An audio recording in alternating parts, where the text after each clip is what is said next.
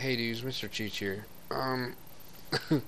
So once again I'm playing on my other character, and I thought I'd share with you guys. I was coming here, I just entered here to go destroy the DNA samples, and once again, I checked the machine, and nothing. And then I checked the machine, and oh my god,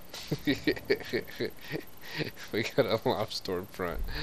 So I thought I'd share that with you guys. That's gonna be vending machine number 5 that I've gotten while recording, and it will be, out of all the whole time I played Borderlands, this will be the 6th time that I've gotten a legendary from a vending machine. So I just want to share that with you guys. So always check the machines. And I think this character is just really lucky. I don't know. I'm getting all kinds of good stuff with him. So thanks again, dudes. See ya.